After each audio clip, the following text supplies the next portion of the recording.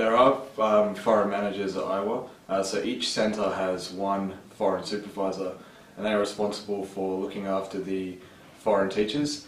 So if there's any issues that you have with work or Chinese teachers or your schedule or anything like that, you go to your foreign teacher supervisor, and they will assist you in any way that you require.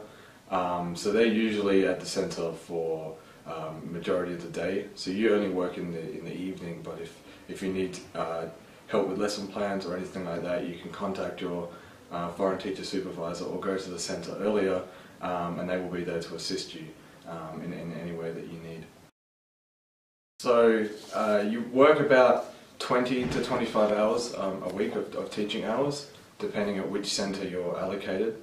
Some of the further away centres you'll do more hours, maybe 22 to 25. But yeah, it's roughly about 20 to 25 hours of teaching, actual teaching in class a week. If you have any problems with your apartment, you can contact Summer or Tina, and they will assist you to fix your apartment. With my apartment, I've had very minor issues, but like, for example, the lock broke on our front door, and we contacted Summer, and within about half an hour there was a locksmith there to fix it. So I mean, if anything happens and you don't speak Chinese, you're not lost. You can get Summer or Tina to come and help you, and they will translate if necessary. So if you'd like to send money back home, you can do this no problem. There's two ways that I know how to do. The first way is you can use PayPal. It's very easy. You just set up a Chinese PayPal and obviously your Western PayPal back home, and you can transfer money from that PayPal back to the other one. Unfortunately, they do take quite a lot of money from you. I think it's about 10%. Whereas the other method was the bank.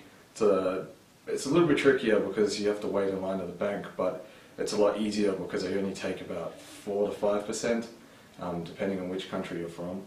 And that's usually a lot quicker. It takes about 2 to 3 days for the money to go back home. And yeah, they take a lot less of a cut than PayPal do. So WeChat is a social media app. I guess it's quite similar to Facebook Messenger. All of the Chinese and foreigners in China use it to communicate with each other. So it's basically a platform where you can instant message people, and everyone uses it to communicate. The other thing that you can do with it is you can set up your bank account on it so you can purchase things with it. So if you're at a restaurant or a supermarket, you can actually scan your phone, or they will scan your phone, or you can scan a QR code and pay for things. It's also quite convenient because not only can you pay for goods and services at retail stores, you can also use it to buy things online, and you can also send money to friends. So if you go to a restaurant and 4 of you, or one person pays and there's 4 of you there, you can then transfer money via WeChat to somebody else. There's also moments on there, which is, I guess, like Facebook timeline. You can post pictures or videos of your travels and things that you're doing, so your friends can see, or if you have friends on WeChat back home, they can see what you're doing. You can also top up your phone credit. You can buy movie tickets. You can charge your utilities. So, for example, you can top your gas, your electricity, your water, all via WeChat. And they're slowly adding quite a lot of other things that you can do on there. So, yeah.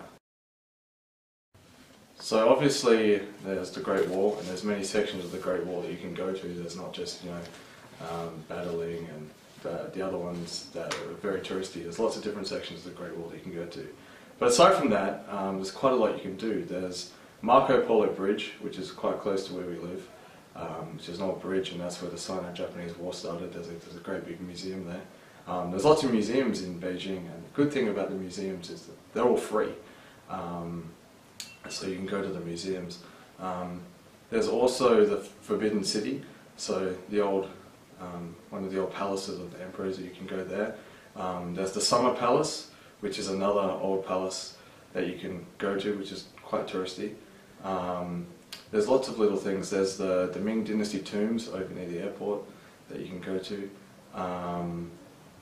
Yeah, there's also lots of gardens and things, because when the Olympics were on, There's a big Olympic park that you can go to, and there's lots of gardens and little interesting things to see there. And also out towards the Marco Polo Bridge that I mentioned before, there's a big garden expo that they built for the Olympics out there that you can go and see. And there's a great big park with a waterfall and lots of things there.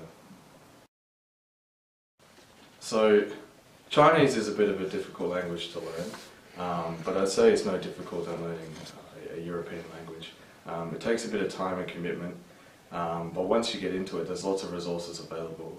Iowa offers free lessons, group lessons and individual lessons, and there's also lots of tutors that you can pick up around Beijing if you want more.